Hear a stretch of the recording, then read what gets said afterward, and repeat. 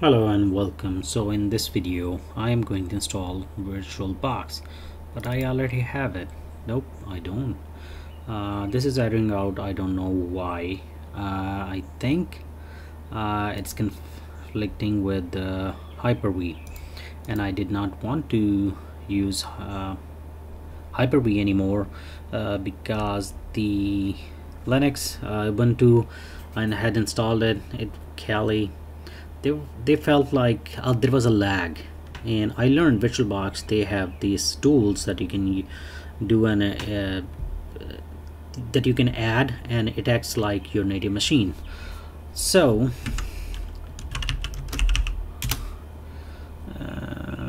let's see, install, turning off programs and feature, and under there is turn Windows feature on and off, and you can see Hyper-V is off. Now all I have to do is go to my VirtualBox and let's download and try to download virtual. Gives me a big one, Windows host. Hopefully this is the one. It's downloading.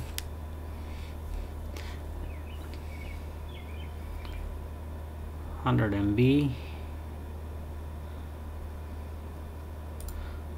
Let's see what happens. I miss Internet Explorer so much because it used to have like get this one.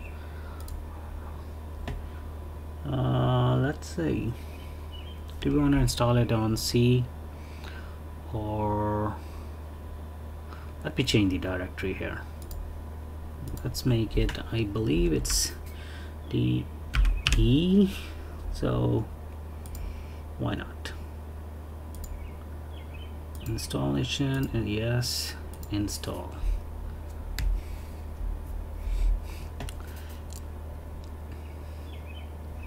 Nothing is happening.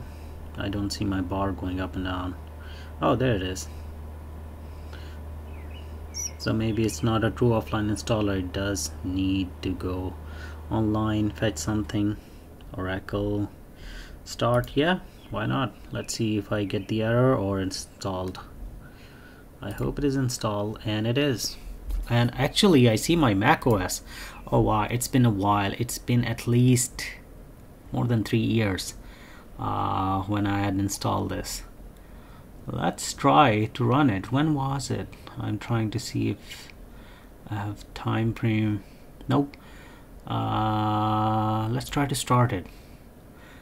I'm super excited. This installation is from summer of 2020, and that's when I had installed this one. So close to 3 years, somewhere like, so it's June now. I believe it was June or July of 2020 when I had installed that, or maybe. So I don't see Friday, June 16.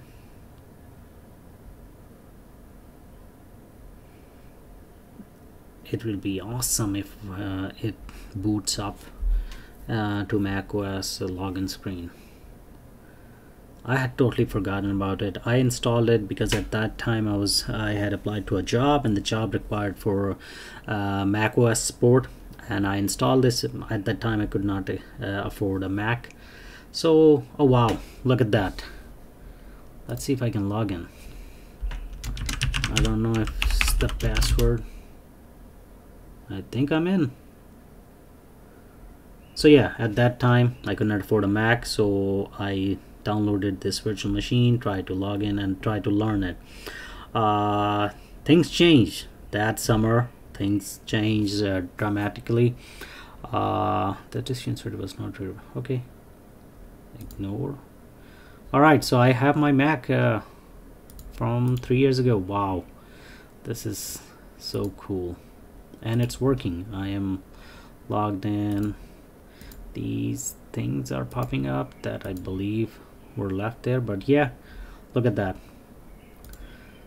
So it's a long story. I am no longer into support I'm in networking right now and going towards network security and cybersecurity and cloud security. That's the ultimate goal, so I'm leaning towards there. But this is a good reminder and it's a pleasant surprise.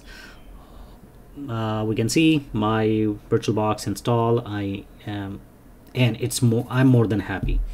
So I'm gonna wrap this video here. This is how you install VirtualBox, download and run. You don't have to do any settings in your Windows.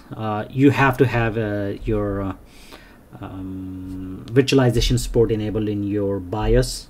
Your CPU, all modern CPU do it natively right now. It has to support it, but other than that you don't have to do anything in terms of Windows settings. Like for Hyper-V, you have to go, you don't have to, you not only have to enable it in your BIOS, motherboard's BIOS, you have to go and type in add or remove programs feature, something like that.